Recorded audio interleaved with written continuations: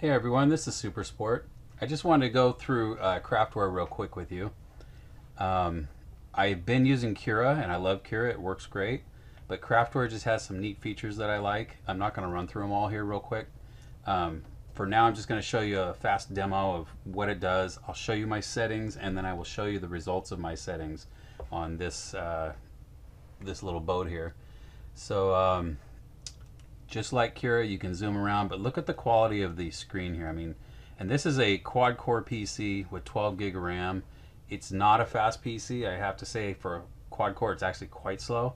But I also run this on a 2009 MacBook, an old one, with 4 gig of RAM in it.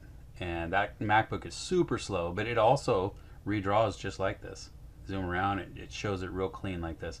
So anyways, let's go ahead and go to the slicer. I'm going to click here and say slice. And you can use the easy settings if you want to. And if you use high, PLA, add raft, and just slice, it does a pretty decent job. But I was getting a little bit of stringing and it wasn't quite as clean as I wanted it to. So I went to expert mode and I set some settings up.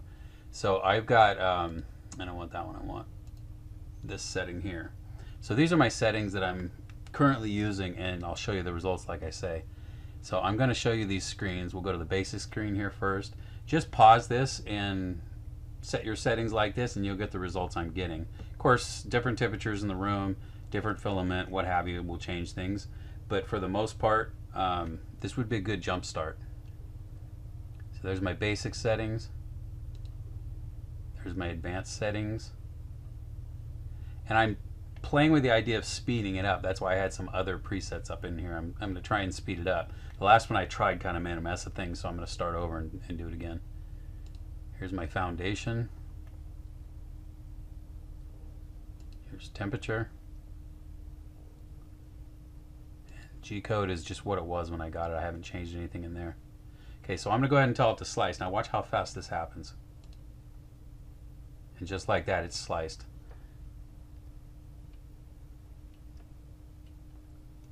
And again, look how fast it draws this. It's just amazing how quickly everything draws. Okay, so then once I've sliced it, I just tell it to save, and I save it out to my SD card and I throw it in my printer. So I've got the Creality CR-10. It's the standard unit with the 300, 300, 400 print base. And at this point, I'll go and show you what that's like. I'll show you what this came out as.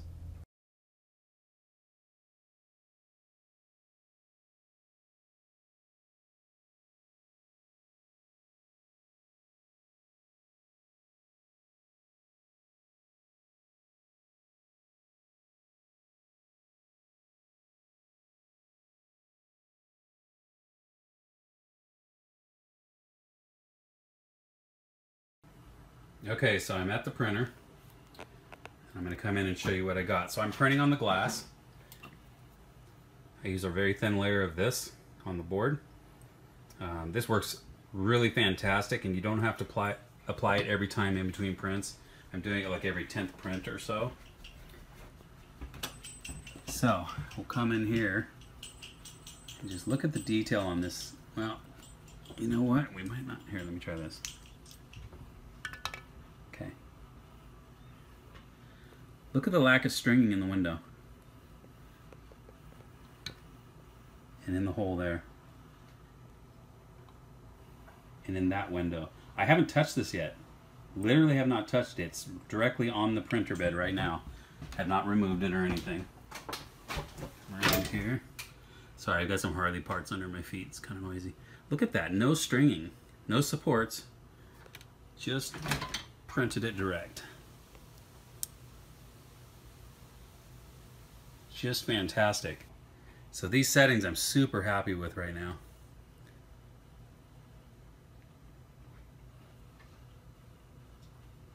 And that's not stringing in the back there, that's marks, just the way it was laid down.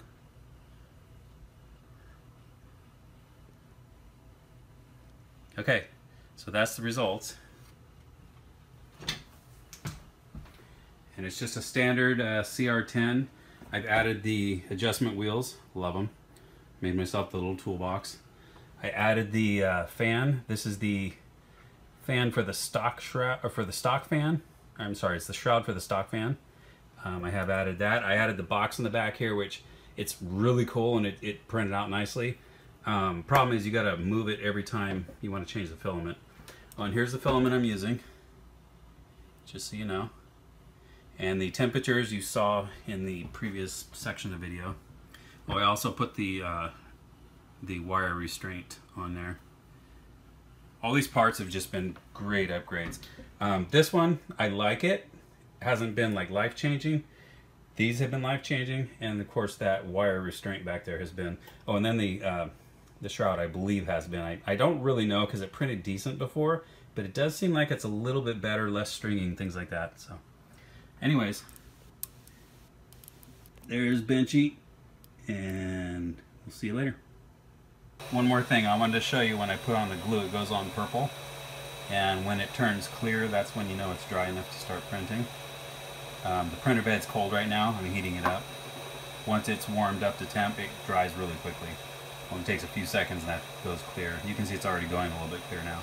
But it's kind of cool. It has a color change to it, so you really know what's going on. Okay, I just removed Benchy from the print bed. Just wanted to run across it with you real quick. I mean, just look at the quality. Just astounding.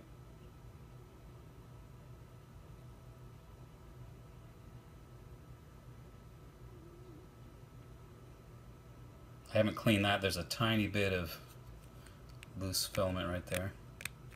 Once I clean that, that hole looks like it's going to come out nice and clean. Oh, what about the back hole? Yeah, even that came out nice.